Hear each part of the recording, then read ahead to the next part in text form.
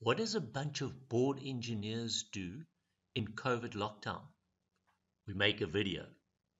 Disclaimer, no animals or even people were traumatized in this video, so enjoy.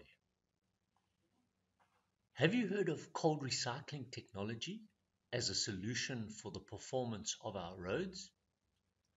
Give me a couple of minutes.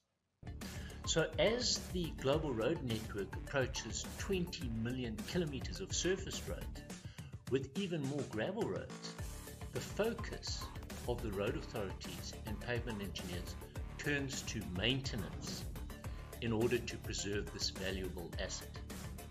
Maintenance and rehabilitation is not without challenges. Budget limitations, heavy vehicle traffic growth, and impact of climate change stretch the boundaries of road performance. Typically, distressed roads show cracking, rutting, and potholing. This damage is structural and cannot be treated with old remedies such as milling off and replacing the asphalt surfacing. Over the past 30 years, a select group of pavement engineers, Loudon International and their associates, have been working on solutions to preserve the life of the road, called cold recycling technology. This technology includes recycling and strengthening the distressed upper pavement layers with flexible and durable stabilizing agents, bitumen and active filler. All this without having to heat up the aggregates, hence cold recycling. The team devised a four-step solution to implement cold recycling technology. Firstly, investigate the pavement structure. This requires a combination of testing procedures to evaluate the road and its materials. Specialist tools are used to diagnose the type of damage, the source of the problem in the structure, and its severity.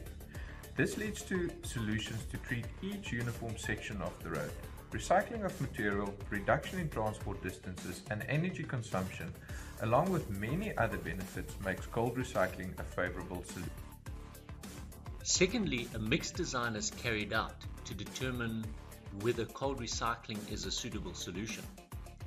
Aggregates and blends from the road investigation are used to perform a mixed design with either foam bitumen or bitumen emulsion.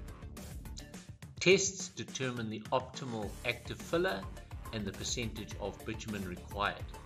Triaxial testing is used to ensure the optimal mix has the necessary shear strength to resist rutting and provide high performance under heavy traffic.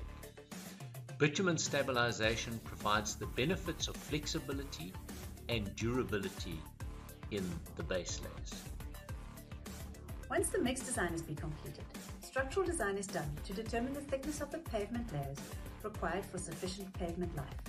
The pavement investigation provides necessary information on the supporting layers, and the mixed design captures the necessary BSM characteristics. Different pavement design approaches can be adopted. Two common methods are the pavement number and traditional mechanistic empirical design.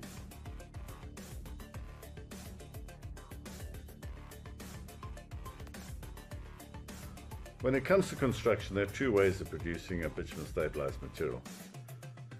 You can either use a large recycler and treat the material in situ, or you can use a specialized mixing plant to treat selected material. In situ treatment will always be more economical, primarily because you've removed most of the transport costs. However, you do need to know what's in the existing pavement, and you need a specialized crew. Selecting material for mixing in plant removes the guesswork, whilst paving the treated material all but guarantees a perfect product. However, it's more expensive, primarily because of the transport costs. Each project is different, and the best construction method is dictated by numerous factors. That is why you need expert advice. And the team that's been helping Wirtgen as their technology partner in recycling for the last 30 years is Loudon International. Thanks for watching this.